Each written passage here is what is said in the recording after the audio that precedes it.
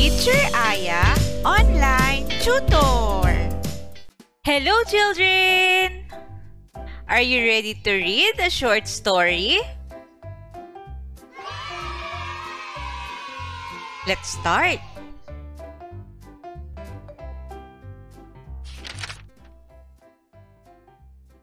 My pet cat.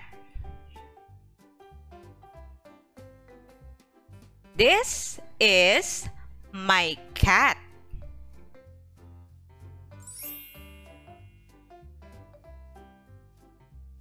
Her name is Mimi.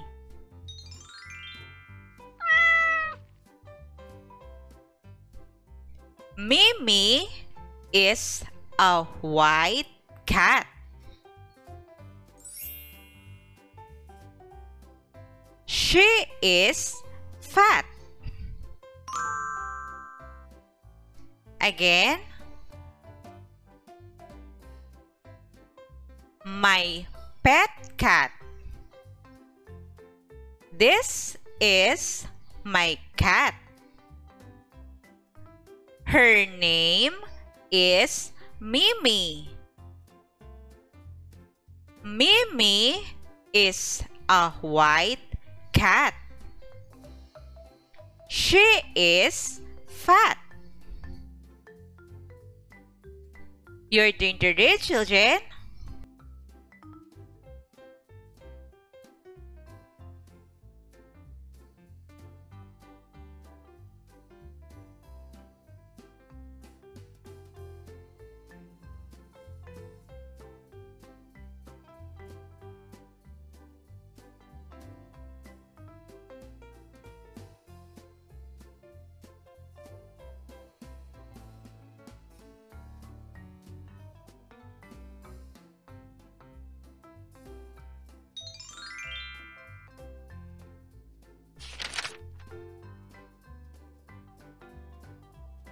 Her eyes are blue. Her ears are big. She has a long and fairy tail.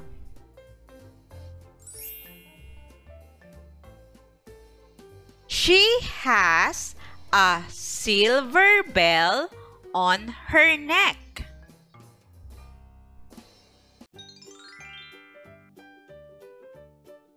Again.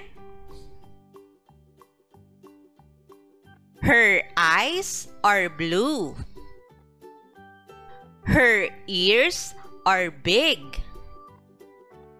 She has a long and fairy tail. She has a silver bell on her neck. Your turn to read, children.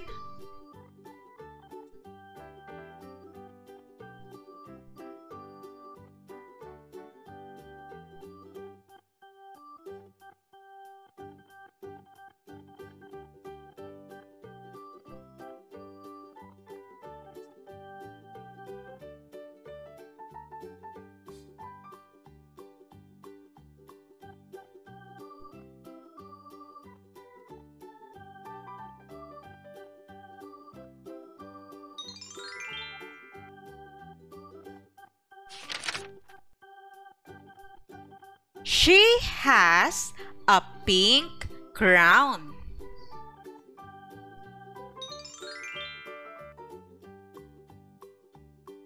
Mimi likes to drink milk.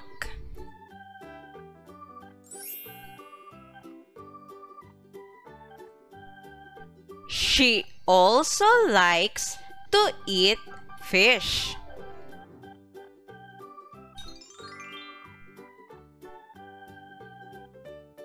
Mimi can run fast.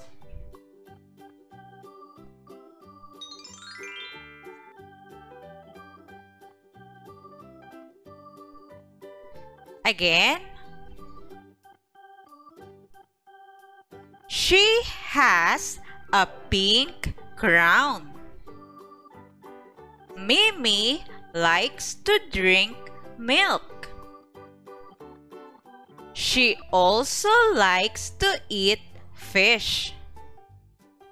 Mimi can run fast.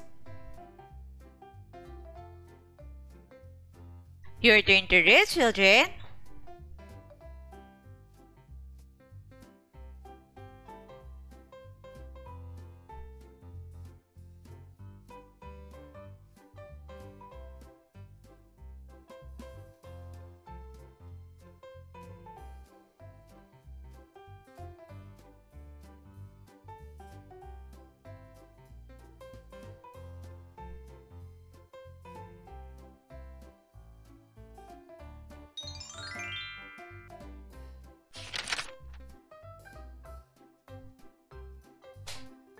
She likes to chase mice.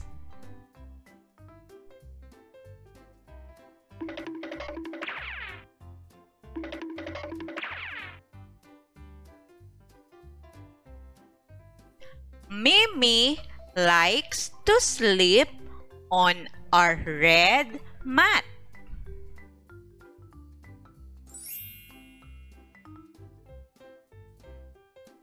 She is a good cat.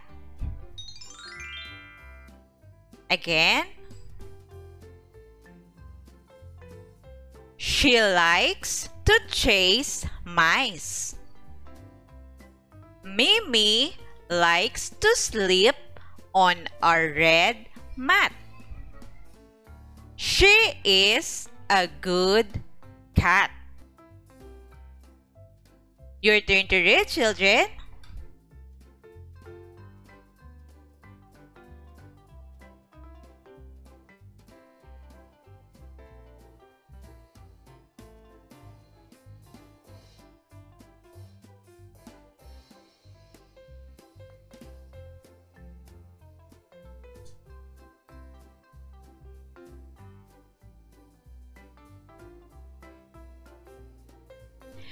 Great job, children! Now, let's try to read the short story together. Are you ready? Let's start. My pet cat. This is my cat. Her name is Mimi. Mimi is a white cat. She is fat.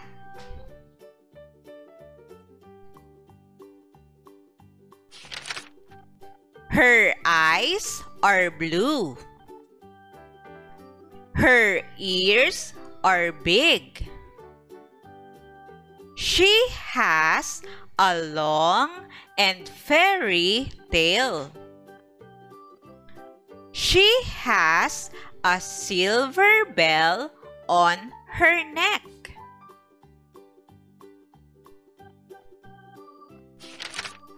She has a pink crown. Mimi likes to drink milk. She also likes to eat fish. Mimi can run fast.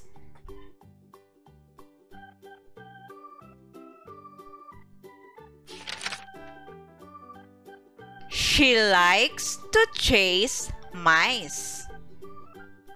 Mimi likes to sleep on a red mat. She is a good cat.